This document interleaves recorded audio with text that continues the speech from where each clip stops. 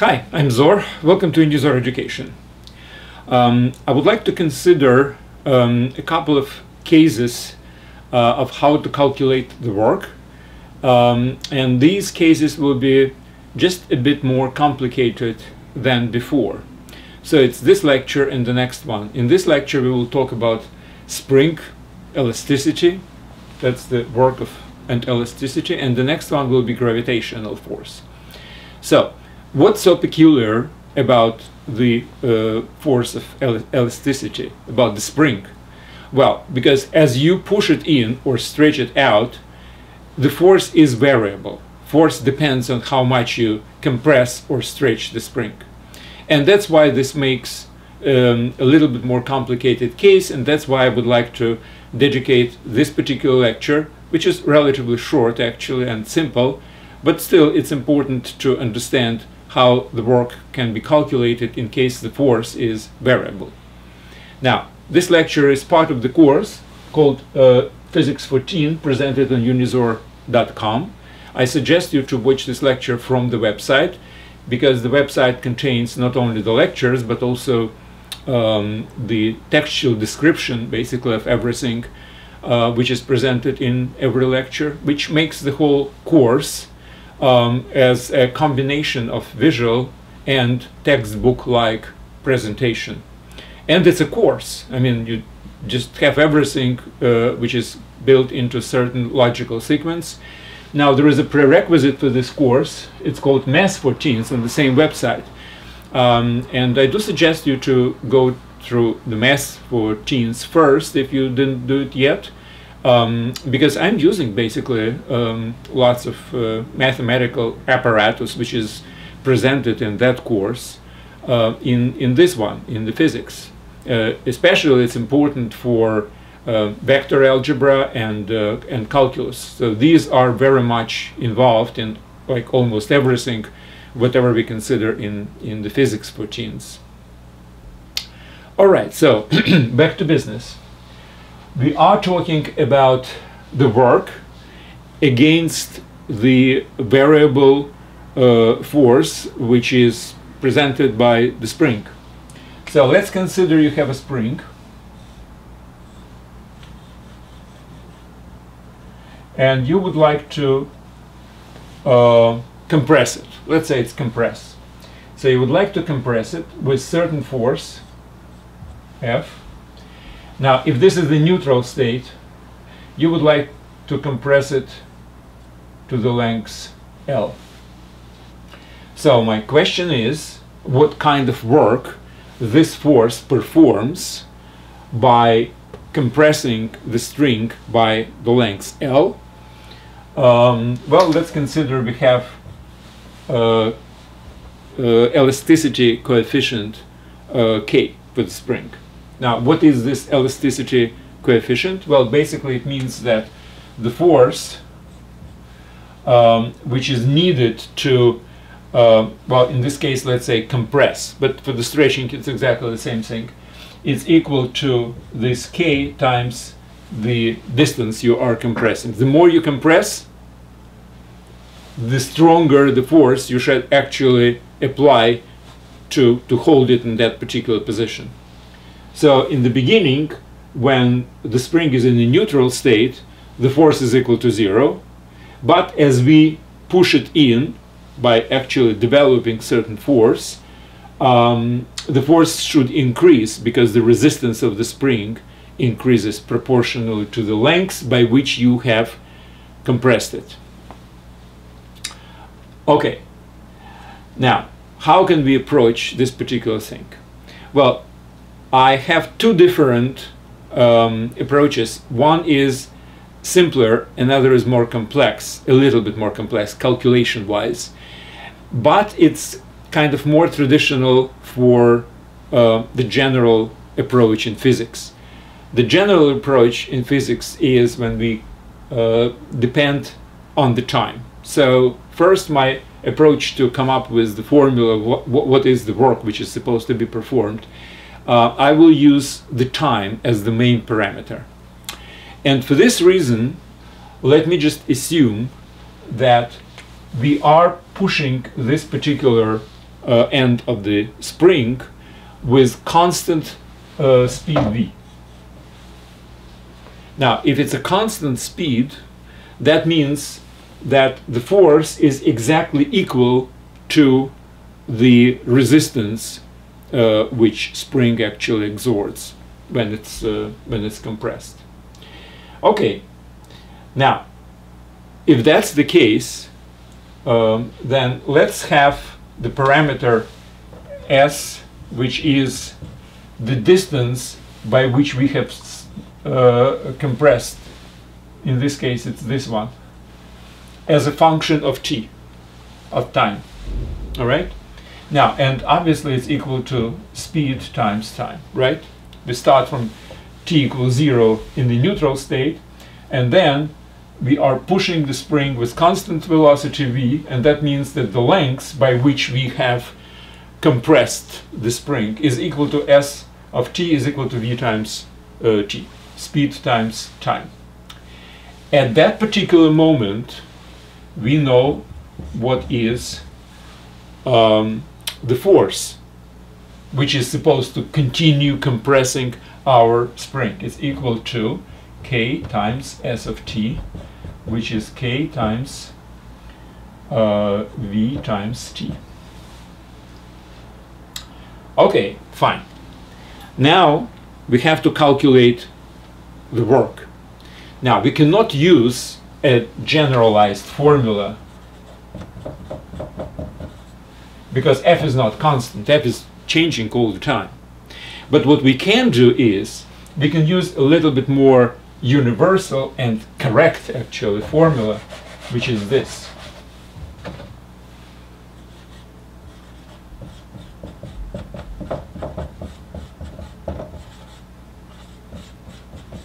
So on the infinitesimal increment of the s from s to s plus ds plus differential, it's an infinitesimal increment of s. Now during this infinitesimal increment, my force is considered to be constant. Now if I will multiply this constant force by the distance, this infinitesimal distance by which we are compressing at the time t, then I will have a differential, an infinitesimal increment of work which this force is supposed to perform. Okay, great. Everything else is just pure calculus, and very simple one. Because if we know what is s of t, then differential s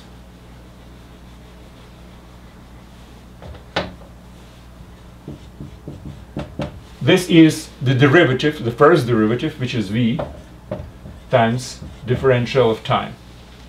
I'm just using elementary calculus in this particular case. If we have a function, linear function in this case of t, then differential of the function is equal to the first derivative, which is v, and times the differential of the parameter, which is time. Great. Now we can calculate differential of w of t. So this is an infinitesimal increment from time t to times t plus dt. So the work is incremented on every infinitesimal interval dt, and this is equal to f of t times differential is equal to this. But now we know what is f of t, right? So it's k times v times t times v again, so it's v squared, and times dt. Now, how can we work out the work? How can we find out what is the work actually which is performed on the whole interval from 0, from s is equal to 0 to s is equal to capital L? Well, that's an integration, obviously. So all we have to do is we have to take integral from time t is equal to 0 to the time when we have reached, let's say it's capital T, and it's equal to integral from 0 to t kv square t dt, which is equal to kv square. Now, integral of t is basically what is the function derivative of which is equal to t. That's t squared over 2, right? So it's t squared divided by 2. We have to take it into the limits from 0 to t. That's the formula of Newton-Leibniz, right? And it's equal to kv squared t squared divided by 2. If you will substitute t is equal to capital T, that will be this. And if t is equal to 0, it will be 0. Now, what is this? Well, v is a speed, right? It's a constant speed we are compressing the spring. Capital T is the time it takes to compress it from length 0 to length L. So v times t is equal to basically L. So this is equal to v times t is L. So it's k L squared divided by 2. So this is the final formula for the work. So this is my work.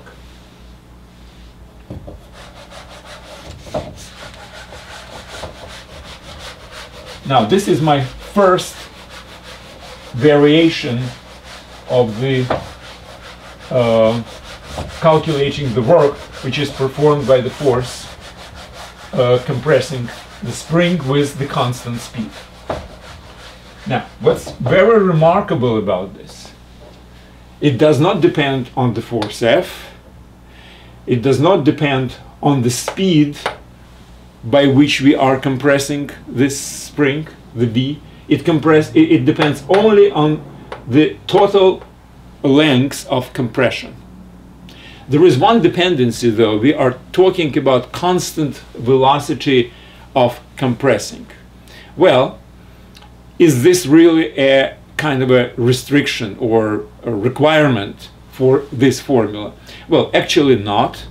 And there are a couple of considerations. The most important is we can always divide this into any number of little intervals, and on each interval we will have exactly this. So basically there is no difference between variable speed and the total speed and the constant speed, sorry. But I would like actually to come up with this formula in a little bit I would say more natural way, and here it is. Now F, which is the force, as we know, is equal to k times s, and this is function of t. That's true. Now the W, which is work, which is also a function of t,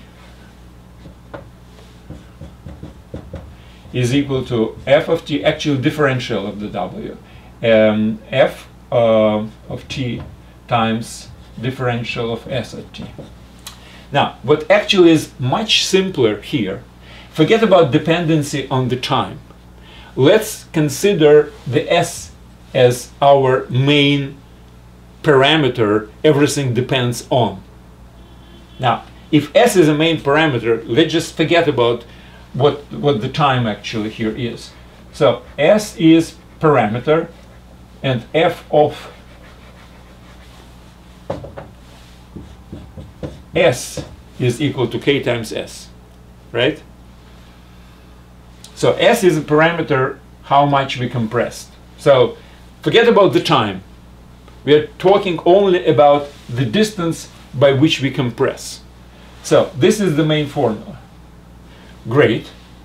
Now, in this case, differential also can be represented as function of s. Well, it's equal to f of s times ds. So there is no time. S is an independent variable.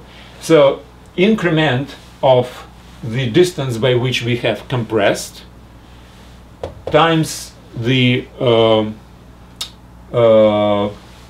force gives us the increment of the work. Now, all we have to do right now is to integrate it, but now instead of integrating by time from 0 to capital T, we integrate by lengths from 0 to L. And that what gives us Ks ds from 0 to L. Again, integral of s ds is s squared divided by 2. So it's k s squared divided by 2. Limits from 0 to L is equal to k L squared divided by 2. So I have exactly the same formula, but I think I have derived it simpler.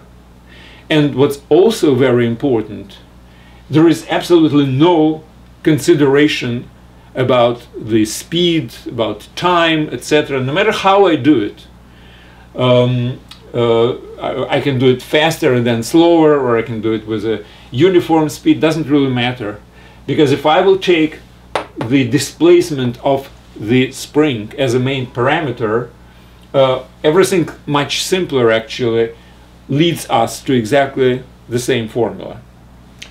And okay, that's basically the completion of this little exercise. This is the formula of how much work external force should really perform to compress the spring by the length L if the coefficient of elasticity of the spring is K. By the way, for compression, this is formula for compression, but it's exactly the same as stretching, because the coefficient works in exactly the same way. So it doesn't really matter.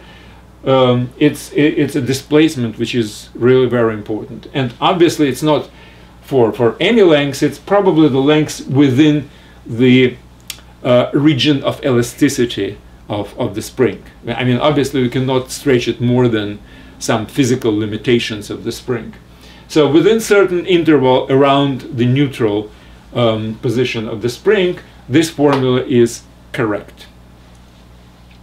And that actually completes our lecture about elasticity. So the next I will consider the gravity. So thanks very much. I do suggest you to read the textual description of this lecture on unizor.com. It's part of the course Physics for Teens. It's mechanics, mechanical work, and in there I have a chapter for work and elasticity. Thank you very much, and good luck.